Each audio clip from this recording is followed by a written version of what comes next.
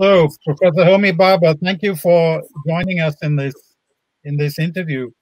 It's my pleasure, Lynn. I'm only going to use your first name, and I'm going to drop the honorifics because we're good old friends and share a lot. And it's a pleasure to be with you. Thank you. So, the context of this this interview is language, what we call here language education, which is though our association is called Applied Linguistics in Brazil, we interpret applied linguistics not as an application of linguistics, but as linguistics focused on diversity and education. So it's raising consciousness. We are very much influenced by the work of Paulo Freire, etc. So your work has been used a lot over the decades, and as we're thinking of at the moment, we're putting behind us this whole concept of the norm in language, and looking at how the norm has been exclusionary, and it's ended up with a lot of social injustice, not only for those of us who teach the mother tongue in Brazil, but those of us who also teach English as a foreign language. So within this whole bundle of preoccupations is also the concept of why is it just English, the foreign language? Because our Ministry of Education has recently identified or equated foreign language in Brazil with English. So, we think these preoccupations are ours when we are trying to question this these last throes of normativism. And your work, especially your work, Homi, in the third space, as having this translational energy in it. So how could you share your thoughts with us as someone from outside, but whose thinking is very much related to this problem? Lynn, the idea of English as a norm in the context of translationality is really, as I understand it, a reflection of the power of the language as a bridging language across the world. Of course, there was a time in the 19th century where the language of international diplomacy and discourse was French. That has changed, and I think English is now the normative language. And from what I understand you saying, your government, your ministry has identified it as the normative foreign language. Is that right? Yes, because previously we had the possibility of teaching Spanish and French in our public school systems. This has been limited now to English. Yes. And I think when Spanish would make more sense for us in Latin America, right? Spanish would make more sense for you in Latin America, and Spanish would increasingly make more sense for you in the United States. But Spanish would make less sense for you in much of Europe. Mm-hmm. It would make no sense for you, or very little sense, in Russia or in China. It would be completely marginalized in India. And in Australia, there would be spots here and there. Africa would be lost. So there is a kind of rationale in having English there, given that the other competitor language, which is French, at one stage, of course, a century ago or more, had, as I said, a diplomatic status. You would think of Egypt, you would think of North Africa, you would think of not India, but of course Europe, French would be a translational language. But I think that English, it makes sense now. I don't know why you should have only one language, and I certainly don't know why you shouldn't have Spanish running alongside English, because I think, as I said, it would be a passport language to the United States in an increasing way. So it seems to me that that is very short-sighted. I mean, I sort of can understand why, if you had to choose, you might choose Spanish and English and possibly not French. But I'm not aware as to why they are making these choices and not leaving them up to specific institutions, unless that there are many federal funds that are being plowed into this and they had to make some economic decisions, which might be the case. So I'm not aware of that. However, all is not lost with English, I think, in this role, because the King's English or the Queen's English has lost its hegemony, even in England. BBC English, which used to be the normative English, has also lost its dominance. There was a time, and I've experienced it myself, that when you broadcast for the BBC, they would check your pronunciation and correct it and tell you exactly how certain words should be pronounced. A couple of months ago, I was again on the BBC in a program on philosophical approaches to pandemic and protest. None of that exists anymore. The BBC News, as you know, emphasizes regionality. So what am I saying? I'm saying I think English is becoming a kind of dialect. And this interests me greatly, because I've just written a short piece on Benjamin's essay on translation, which I'm about to expand into a larger text.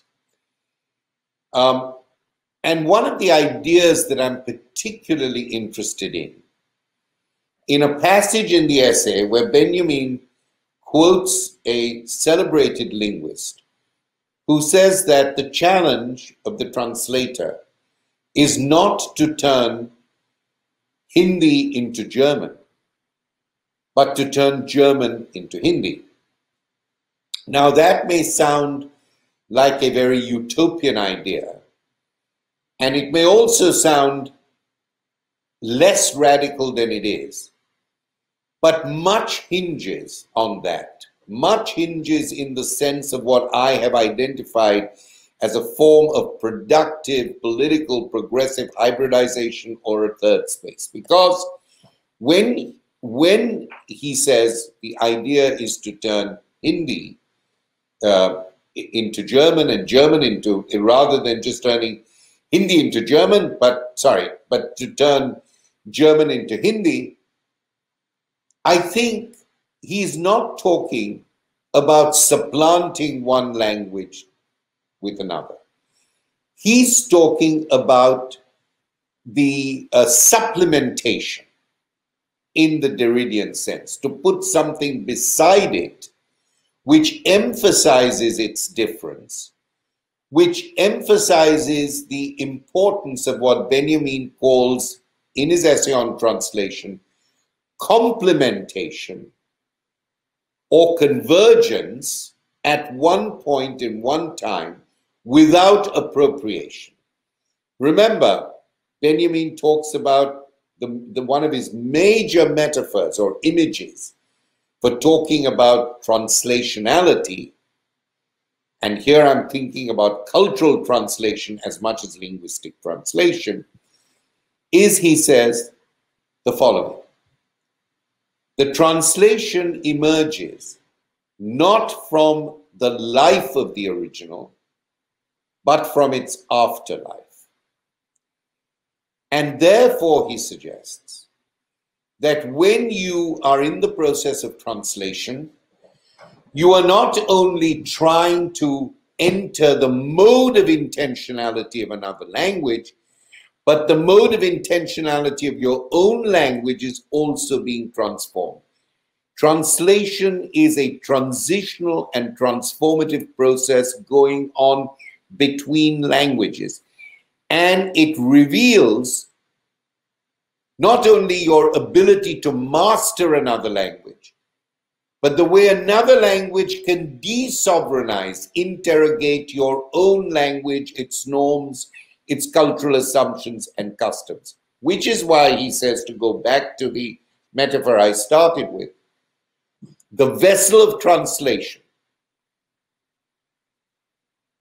can only be re-articulated and reassembled because the pieces of the vessel are fragments that fit together because they're complementary, not because they're like each other. And I think that should be a major leitmotif of thinking about the normativity of languages as always in translation. And I bring this back to your concern about English as the normative language being recognized as the foreign language in Brazil for pedagogical and educational purposes. And I bring in the vessel to suggest that English itself now has had so many afterlives.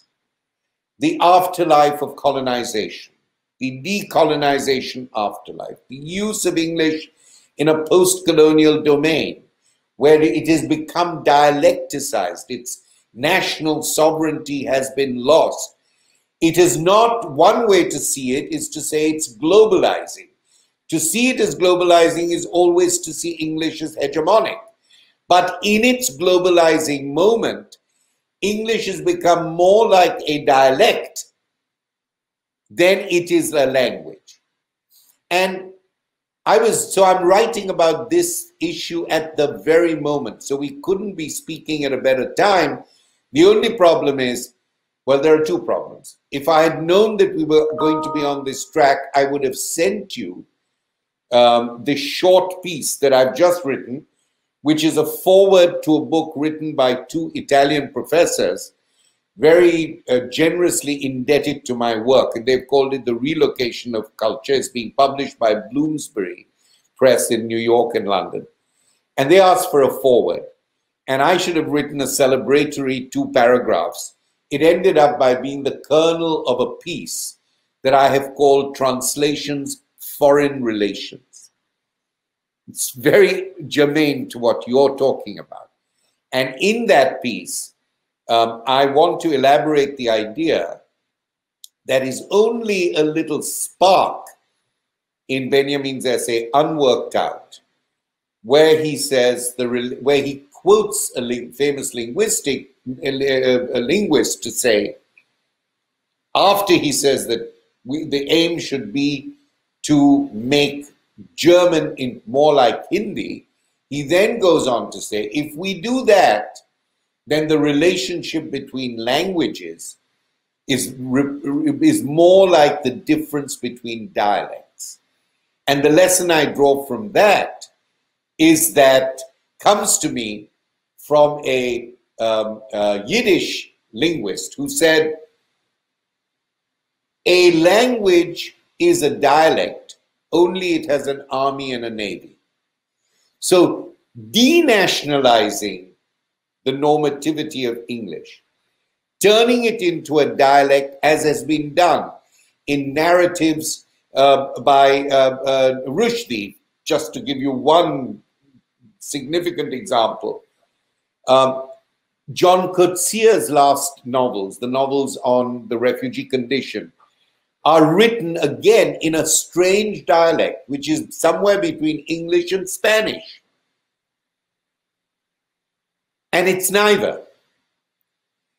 So it seems to me that there is a kind of dialectic of dialect construction within English. And if we only think about it functionally as a global language, then it becomes oppressive. But if we think now that Irish English, then there is Spanglish, Spanish English, there are so many dialects of English that its normativity through its translation is in a way for us to change and transform. It is not simply a global passport. And English is in a process of change. Now, why it should have been English to have had this dominant role says, I think, much about empire. And it says something about the way in which, strangely enough, the English dealt with their empire, which was that they, because they, in a way, initially resisted vernacularizing English, they resisted it because they wanted the core of English to be maintained as a differentiating and discriminating linguistic register across the world, so that you couldn't easily be recognized linguistically as being English. You always would be recognized by your use of English as being a colonial subject, living in the midst of what they considered other national languages or other traditional languages to be vernaculars. So it was used as a way of asserting their sovereignty. But language is a wild beast. You cannot control it in that way. And so the wild horses of language galloped right through the empire, produced their own progeny. And today you have, if you look at it progressively, the possibility of turning English into a dialect. That's why I think this could be a productive moment. And I'm speaking off my top of my head because I didn't think we were discussing this issue, but I hope it makes some sense. It makes sense with what has been appearing as what's being called the English as a lingua franca movement, which began in Europe and now it's very much taking hold in Brazil, where they're basically saying that we are not learning or teaching English as the language of one particular nation or culture, that we're teaching English as we see it and as we need it. Now, Homi, this resonates a lot with your concept of the third space, and you're referring to Benjamin as well. This third space as interstitially productive. So where it's not, you have been read as saying by some as saying the third space is a process of production of convergence. But if that's so, then it loses its interstitial space of productivity. Now, what would you have to say on this? Well, I want to come back to the word of convergence. The word convergence is very close to the concept of translation. Mm-hmm. And translation has been crucial in my thinking on the third space. So contradictory as it may sound, let me tell you why I think convergence is not about consensus. It's not about consensus building. Convergence is about the recognition of difference, but also the recognition of the intersectionality of differences for particular purposes at particular historical moments within particular institutions and operative in specific discourses. So that convergence is not about similarity.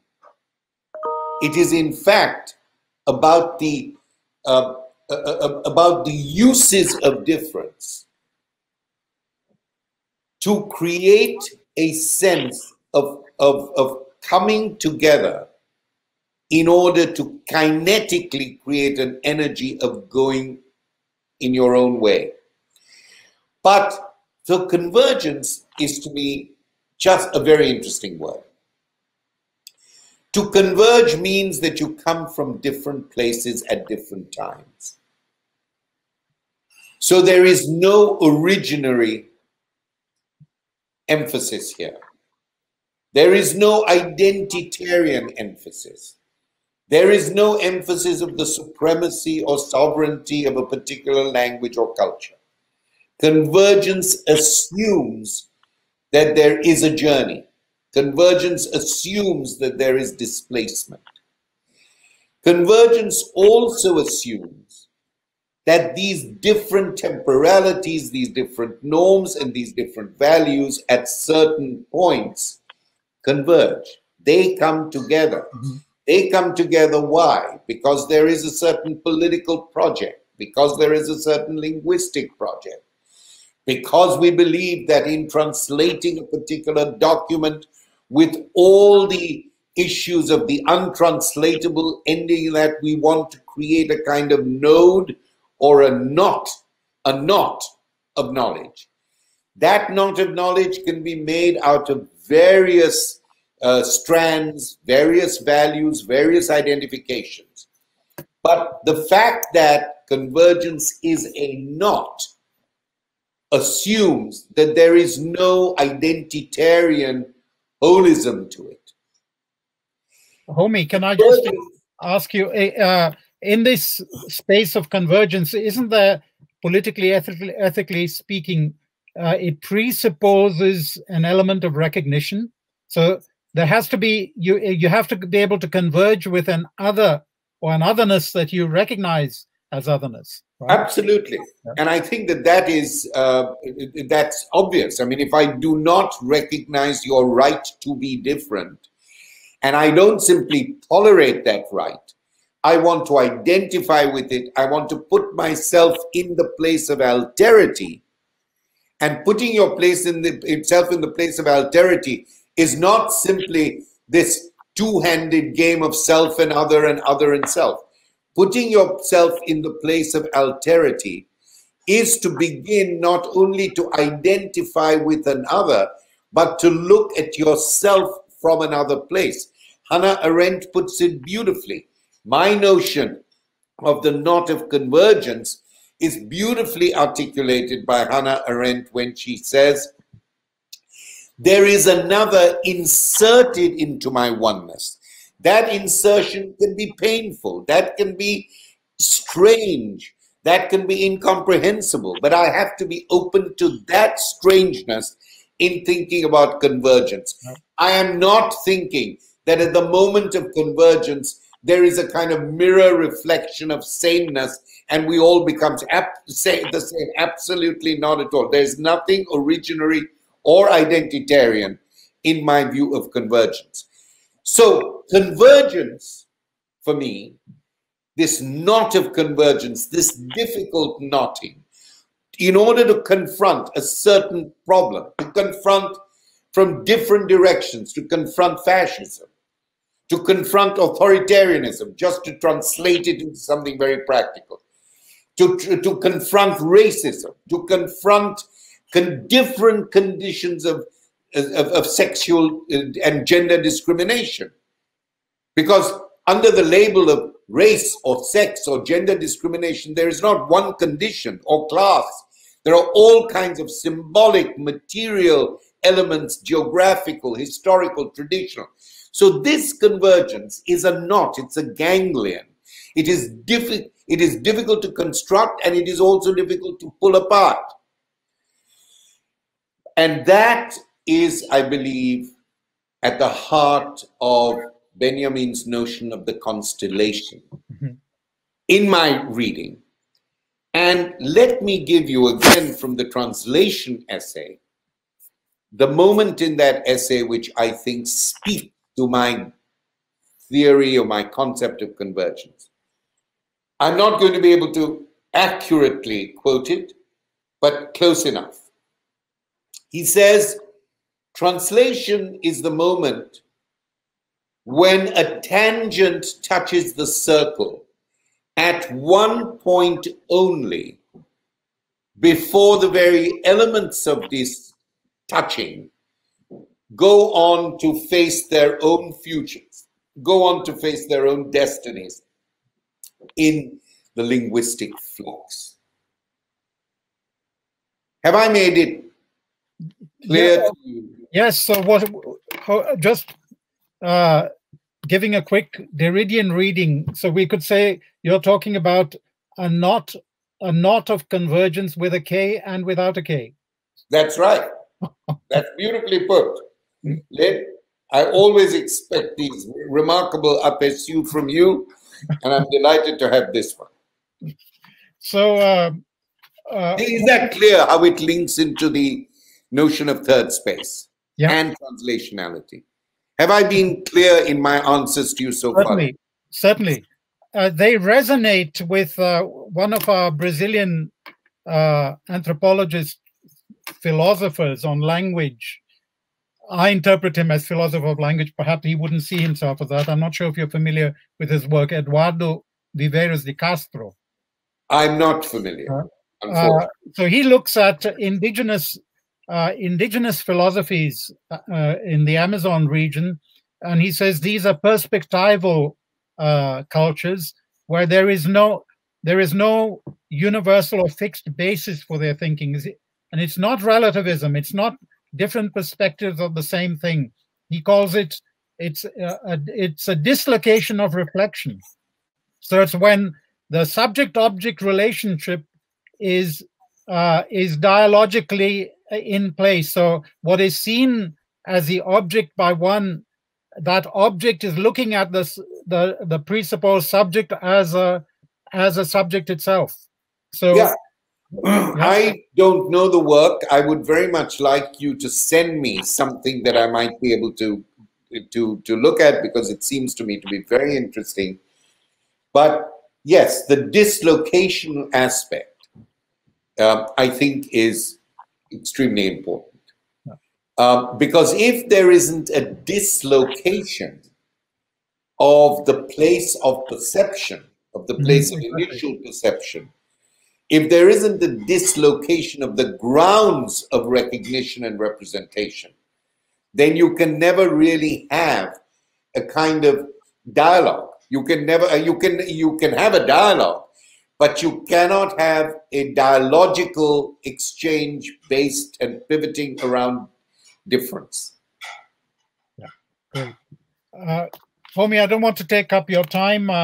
There one question with a lot of us in Brazil are still working on what they call cultural studies, looking at language from a cultural studies perspective, which is understood here as taking into account language in its ideological, socio-historical context. What could you say to us about this? What's your current take on what was once called cultural studies? Well, Lynn, I have a very brief answer, and maybe the answer I give you, if you and your colleagues can tolerate it, might lead to a second conversation before you edit this discussion. And I would direct you to my lead article in Critical Inquiry about 3 years ago or 4 years ago, where I take up they asked me to write a short review of some pieces by Stuart Hall. No, they have to write a short obituary. I forget what it is. And I, in fact, then wrote a 10,000-word piece on cultural studies, which, of course, deals to some extent with Hall, but it's much wider than that particular and important project. It turned into something else. So could I suggest that we have another brief follow-up, if you wouldn't mind looking at that piece and then posing whatever questions you want on the basis of that piece? Sure. And just a last request, Homi, could you your recent work on migration or immigration, Yeah. as the Europeans like to call it, and how this challenges the traditional narrative of the nation, and it doesn't only challenge, it disturbs it, and this, I can see this as being related to our challenging and disturbing the concept of language as standard language, right? Now, in this, you mentioned you work on the idea of disappointed hope. So, in this movement of disappointed hope of the migrants, how could you see any parallel between that and those of us who are looking at this process of translation of the once standard English?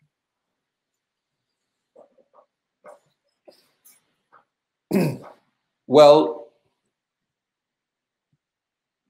not immediately, but I'm not one to duck a challenge. And so let me try and think my way through this very important question without turning the condition of migration and the refugee into simply a linguistic issue. I don't want to do that. Yes. So I want to disturb, as you say, the protocols of linguistic or theoretical translation with the real life existential phenomenological conditions, political conditions, legal conditions of the migration crisis or migration situation. Yeah, I don't want, I use the word crisis, but it's not advisable, because I think governments that ignore their responsibilities and their own acts over long periods of time, when they are confronted with the bitter fruit of what they've done, they throw up their hands and say, we're doing our best we can, this is a crisis. You know, the migration crisis in Europe, the Mediterranean crisis was a long time coming, but it was put on the back burner, it was ignored, and then suddenly they say, we can't do any better, we are in a crisis. So I just want to qualify that. But let me start with something I have just said, to repeat it and to get my own foothold in the conversation we've had. So it is, as I said a moment ago, some of the great works of migration and the condition of the refugee, starting with Naipaul's work, The Enigma of Arrival, going through to Toni Morrison's Home, which is about discovering the strangeness of the national home and saying, is this my home? In fact, she has a lyric where she says, I have been abused, I have been displaced, yet why does my key fit the lock of this home that I do not recognize?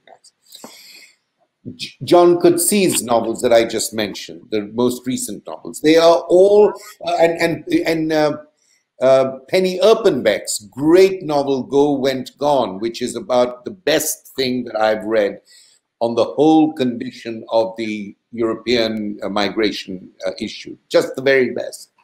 In each of these, the issue of translation plays a major role.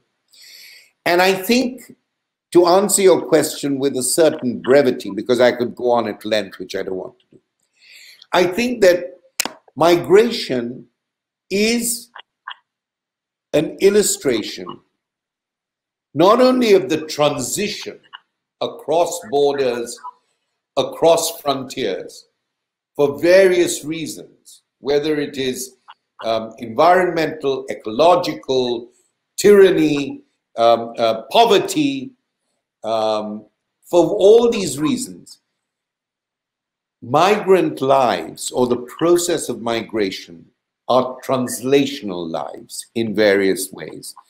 Let's try and explore these. First of all, there is quite literally the issue of language. To have to describe your own conditions of life at the frontier or in a refugee tribunal in terms that actually comply with or conform to the Refugee Convention or the local legal or whatever the national requirements are, is quite literally a translational process and problem. How do I speak that condition in terms of these administrative, legal, and bureaucratic requirements? And here the translator becomes absolutely crucial. And in fact, Valeria Luiselli's book, The Lost Children Archive, is based on her experience as acting as such a translator. And then she writes a work which is more generally about the condition of Central and Latin American refugees and migrants as a translational problem. So first of all, there is the very material, physical issue, because as you know, and here I like to bring it back to the Refugee Convention 1951, to claim asylum, you have to physically be across the border. That is the jurisdictional issue. You have to cross a border and make your claim. That, if you think about it metaphorically, is already to make a certain moment to create a moment in your life from which to then make your claim, from which to then tell your story.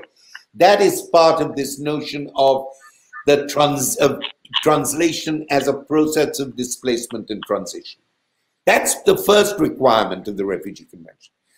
The second requirement is that you have to then constitute your story of your life, your reasons for making the claim. And you have to satisfy the difficult condition, and I know I'm not going to quote this right, of proving that you would be persecuted in the future, even if you haven't been actually persecuted in the past, for the grounds on which you are claiming refugee, religious belief, fear of violence, and so on. So, in a way, if you think about it, under the heading of what I've called the translation of life and death in the context of migration, the second requirement, once you have crossed the international boundary, which is the geographical requirement, the second is a narratological and linguistic one. You have to be able to convince the judge or the counselor, whoever it is, that you have a real and present fear of persecution in the future. Think about the temporality there. Is that not the temporality of translation? Yeah. I have to find the language to adapt to your legal requirements in order to think about the futurity of prosecution. So I think that if you think about translation as an apparatus of transformation, as an apparatus of putting together parts of a fragmented life, and if migration is not a moment of fragmentation of life, what is it?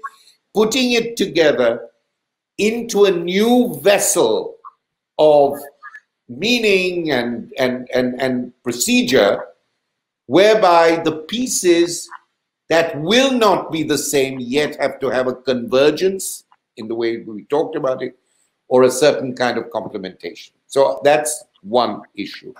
And here, of course, the actual role of the translator, who is doing this work, who is the vessel, so to speak, that is important. Now, of course, so that's one issue. So I want to I could go on about this. I could, but let me take just one further moment to address why the translational metaphor,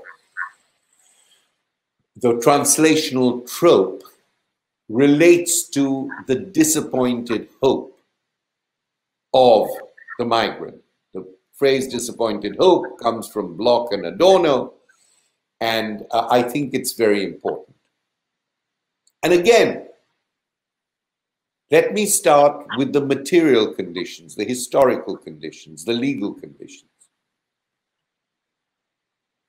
One of the great jurists of the Refugee Convention said that unless these various countries who are having to deal with the migration situation, the large flows of displaced people, unless they understand that people are risking their lives, they're risking their lives on the basis of a hope of being able to reconstitute their lives. Think of the translational process. To reconstitute their lives made up of different cultural fragments, some their own, different fragments of memory, some new, some old. They can never smoothly come together, but they can be assembled as in the Benjaminian vessel of translation.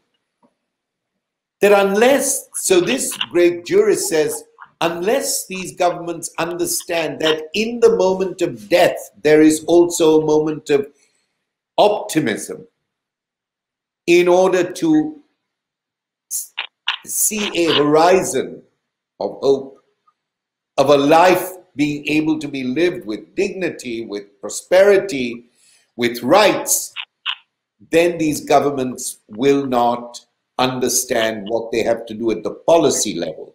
If they keep seeing these people simply as problems, they will never be able to create a legal apparatus or an ethical apparatus that will be able to deal with this phenomenon, which is a phenomenon of disappointed hope, which is a phenomenon of the risk to life, very real risk to life, as you know, with the Mediterranean drownings, the risk to life in the hope of life, death in the hope of life. And I think that's a very important way of thinking about the ethics of migration, the ethics of displacement, and indeed the ethics of translation. That's my second point. And I promised you that it would be my last, but I must add a third. In the work I've been doing, I have posed a certain question to myself, which is an interrogation of the Universal Declaration of Human Rights. The Universal Declaration of Human Rights, which followed on from the horrors of the Holocaust, and the horrors of the Holocaust, as we know, was not only the genocide of the Jews, which was the most flagrant act of the Holocaust, but there were people from other, people of other kinds, gay people and other communities, Roma, who were also part of this incredible industrial erasure of people. And the Universal Declaration was based on the hope that this will never happen again, never again. Therefore, if you read the Universal Declaration, there are no references really to the deplorable history of the Second World War, on the basis of which this architecture of universal hope and universal rights was constructed.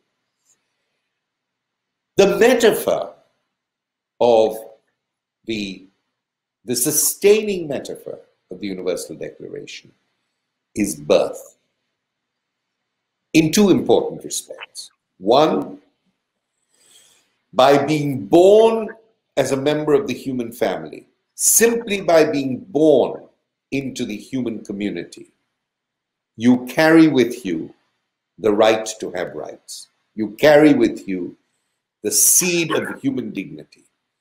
So it doesn't matter who you are, it doesn't matter your class status, your gender, your race, just by being human, you have access to this whole architecture of rights. It's about being born into the human community. Then there is a second sustaining metaphor of birth in the construction of the Universal Declaration.